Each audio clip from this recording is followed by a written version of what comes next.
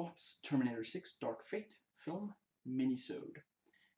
There's something I didn't completely appreciate when I first watched the movie, and now having had some time to reflect more on it, I realized, when Sarah comes face to face with Carl, he genuinely does appreciate that what he did caused her significant trauma. He doesn't say, that was 20 years ago, get over it, which is the kind of thing that we would have seen in a lot of movies that, like, I don't know if it's the best example. Maybe I should have thought of a good example and written it down, but I've already started the video, so here we go. In the original Total Recall, there's a guy who says to Schwarzenegger, "You got a lot of nerve showing your face around here," to which he replies, "Look who's talking," or something like that, basically making fun of the guy's appearance. He has no idea what that guy is referring to, and he's making light of the trauma. And yeah, in the 80s and 90s, that was something, yeah, movie heroes made light of trauma, and you're supposed to just suck it up and get over it. And, I realize not everybody likes this, but we are slowly, at least, moving towards a more empathetic view. And yeah, let's to get back to my notes. He respects that she's still grieving, Carl and Sarah. And as far as I recall, he never once falters in this. And an argument could be made that the movie does approach some of it with humor. At one point, he responds to her grief with a deadpan, "I understand." According to IMDb, her line that gets this response is, "When this is all over, I'm going to kill you." And yeah, what I would say though is, I have not seen very many Hollywood blockbusters where a strong male character acknowledges to a female character that he caused her pain and that ultimately he won't be able to undo causing her pain. He has tried to help give her purpose and prevent other Terminators from killing and thus causing pain, but he can't use these films' time travel to undo it. Women's pain in a lot of movies is just a plot point. It's why the male hero goes to get revenge. And here, it's, yeah, Carl acknowledges her pain, and this is the Terminator. This is, a lot of people hang on the every word, yeah, something like that, of the T-800, whenever he appears in one of these movies, recite his lines, for, yeah, ever. And yeah, here he actually acknowledges, I did something wrong that caused someone else pain. I can't undo it. I can, all I can do when that person confronts me with their pain, I'm going to acknowledge their pain. I'm not going to make light of it. And and I'll do what I can to yeah, help in the situation that it actually is. There are a lot of people who don't. This is, yeah, let me just start by saying that a lot of people are raised in this way. A lot of people are told by culture to be this way. But ultimately, a lot of people, so yeah, I'm not saying that there's something wrong with you if you've ever done this. I'm saying,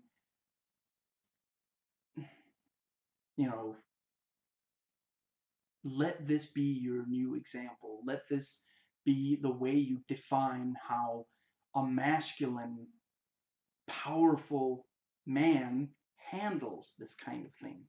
Because Everybody makes mistakes. No matter how hard you work to do everything right, you're gonna make mistakes. And it is difficult to look that right in the eye and to admit, yes, I did something wrong, especially if it's something you can't undo. And a lot of people have been taught that the way to do it is, that basically, I think,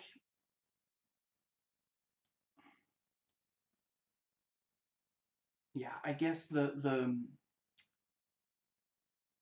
I mean, yeah, I guess more the way, rather than, I guess what I'm trying to say is, they haven't been taught how to deal with it. They've basically been taught that, or if they have any example to go on, it's to make light of the pain, or, you know, the yeah, you're not supposed to admit that you've ever done anything wrong. And that's the thing. The excuse me. Ultimately, the yeah, the movie is in part about Sarah's pain, and the I mean the when she knows that the when they get to this, yeah, when they get to the cabin, that this is, what's the word, she knows that this is where they've been getting help. So, I mean, I suppose, maybe she figured, well, if there's a Terminator here, it must be that that Terminator killed the person who actually was helping us.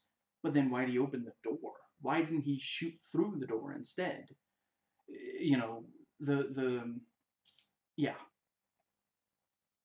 and but yeah, she doesn't hesitate to try to shoot him, and only by the grace is she prevented from, I get, yeah, I mean, she wouldn't.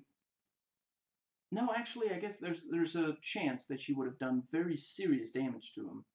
So, yeah, the yeah, the movie is in part about her pain, and we see what it drives her to do. And once Carl is in a position to acknowledge her pain, he does so without reservation. He never says, "You're wrong to feel this pain." He never once, he explains, "I followed my original programming," but he also does, and he doesn't, unless I'm completely misremembering, he never says what, he this is obviously not a direct quote, but I'm saying he never says what I did, the awful thing I did is no longer as awful because of what I've since done for you and for this surrogate family of mine. He never says that. He tried to do good, but he can't take back what he did, and he's not. Yeah,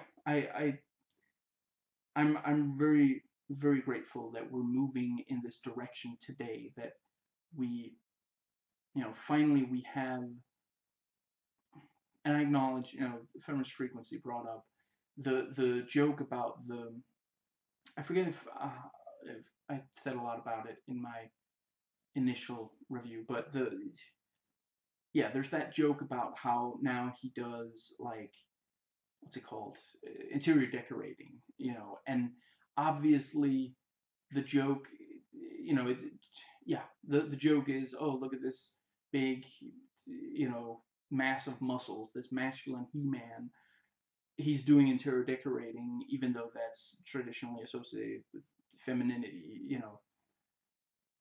But ultimately, the movie doesn't do a lot to make him,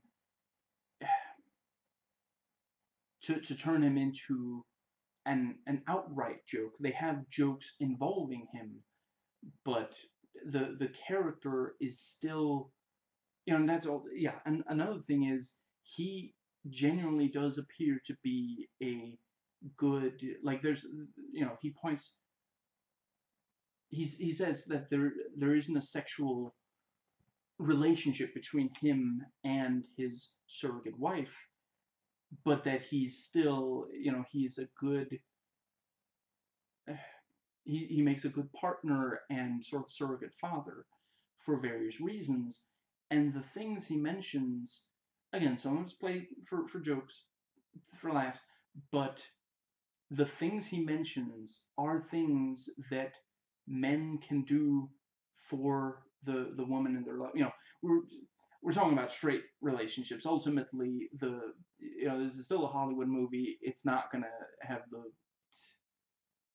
the guts to actually make this huge part of this be an actual, you know, yeah, non-cis, non-straight relationship. Obviously, hopefully, we'll get there. I mean, we are getting. See, I hesitate to call Lady Thor. We're getting Jane as Thor because she's just Thor. The let's see. Yeah, that's obviously not a spoiler. Everybody knows that by now. The let's see. Yeah. So what I'm getting at is he he is a role model for straight men. If yeah, I mean he literally, he's a great listener and he'll change a diaper and these sorts of things that and these are things that are often like made jokes of, like, a lot of there are a lot of jokes where the premise is literally, can you believe women actually expect men to change diapers or to be a good listener?